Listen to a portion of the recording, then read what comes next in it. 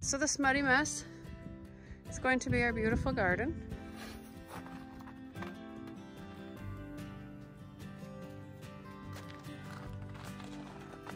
Don't pee on the greenhouse.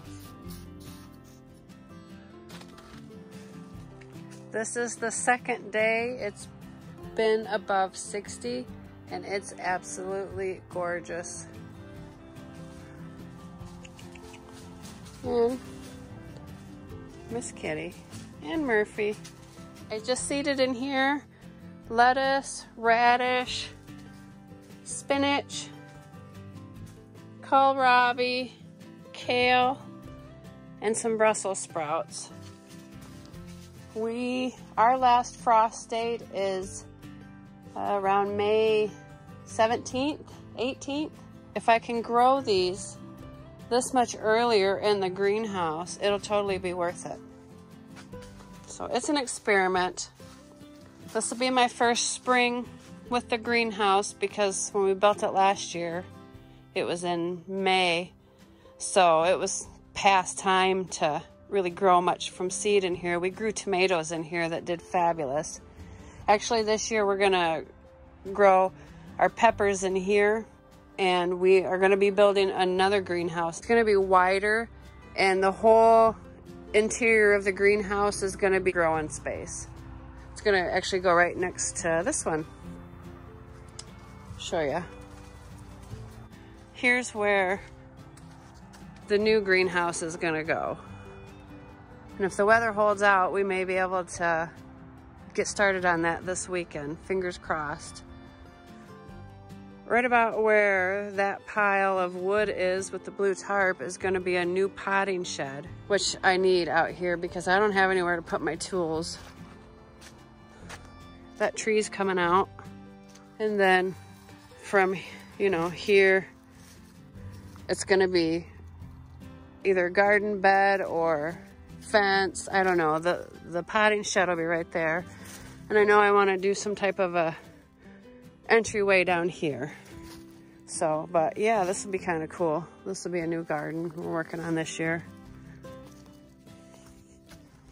Cattle panels for the new greenhouse. And actually, I planted in this raised bed because this raised bed usually warms up faster than the others.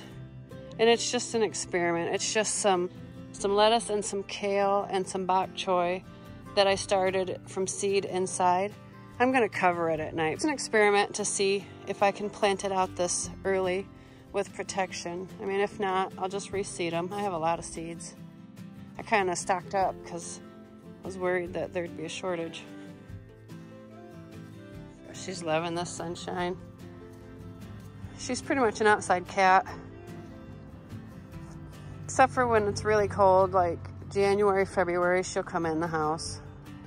But other than that, she prefers to be outside. We have a covered porch she can get it under with a rocking chair and a cushion.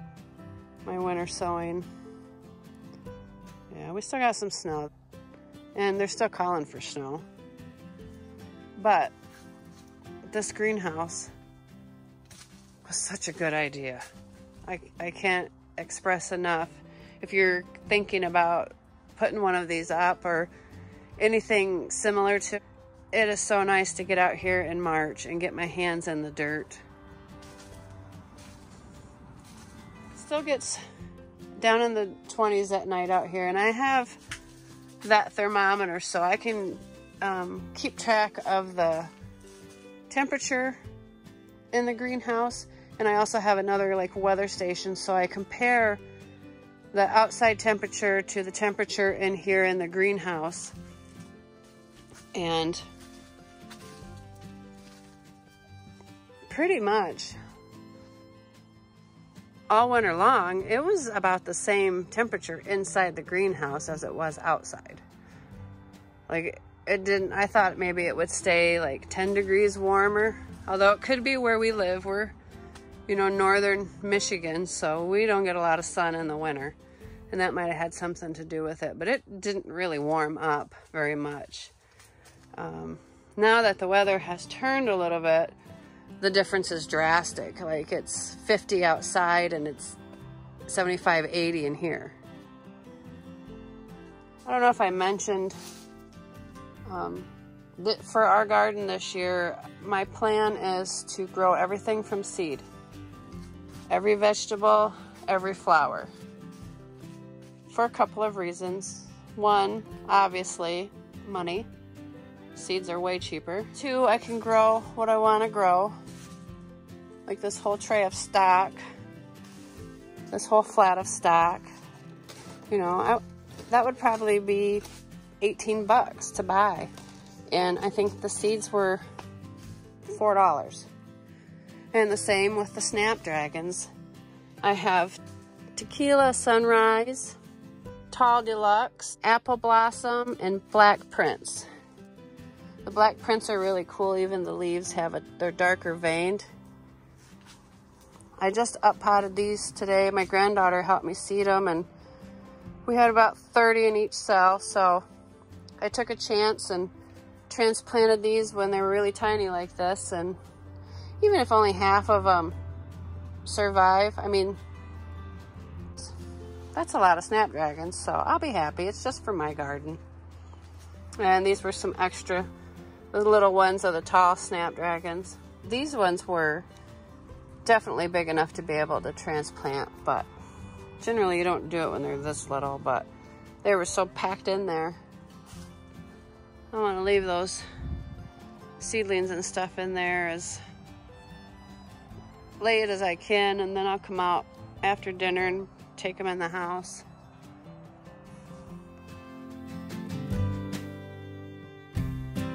Miss Kitty, do you love it in here? I love it in here too. Thanks for watching and have a great day.